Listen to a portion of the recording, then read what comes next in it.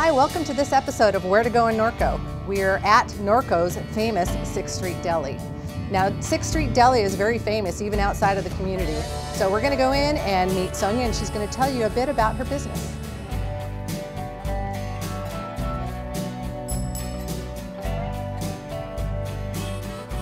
So we are here with Sonia. She's the owner and proprietor of 6th Street Deli. This is the world famous 6th Street Deli.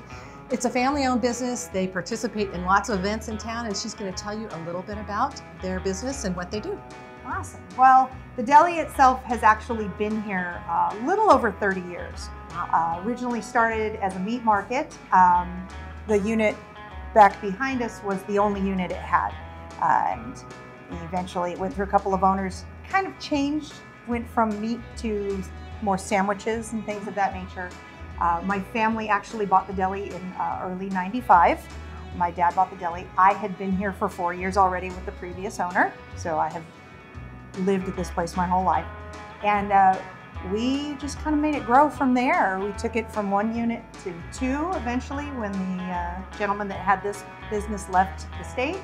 So we grew into here, and then 2008 we put in our grill, which really added a whole nother level to the business and brought in a whole new clientele because we were able to do multiple things. And then in 2012, we opened 1 more unit, which became our extra dining and our banquet room. So all our local organizations come and have their meetings here.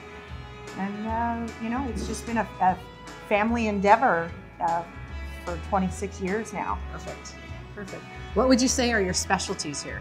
Oh boy, really what we're known for is our hot pastrami. Perfect. Everybody comes in for the hot pastrami now. That's the biggest thing.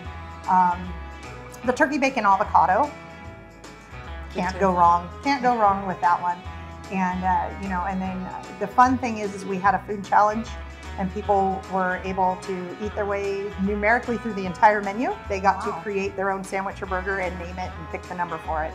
And so people enjoy eating those. It's kind of a novelty thing. Interesting, very good. Looking around, I see there's lots of plaques and photos on the walls here, which it's fun to look at. Can you talk a little bit about your community involvement? I can see that there's tons of it for many generations. Yes, my mom and dad were very, very involved in the community when they first bought the business. They wanted to make sure that you support the community that supports you. And so that kind of got the ball rolling on us being involved with the local rodeos, the fair, the livestock auctions for the FFA and the 4-H kids, and so we always try to give as much as we possibly can, and it helps us get our name out in the community for people that are coming in for these events that might not know we're here. But we really want to make sure that, you know, it's a family-based community, and we want to take care of the people within it. And we've watched many of these kids that are on the walls now that you see the pictures when they're little. They're now all, you know, in their 20s, and they have little ones that are now following in their footsteps and doing the same thing. So it's generations of us, you know, helping these kids, you know, kind of achieve their dreams and what they want to do with life, and take care of that community involvement. We really want to make sure they know we're here for them. Perfect. Love that philosophy. I try to follow that as much as I can. Give where you live. Yes. We have to take care of our community. Exactly, because so if we don't, nobody else will. Yes, well, exactly. Thank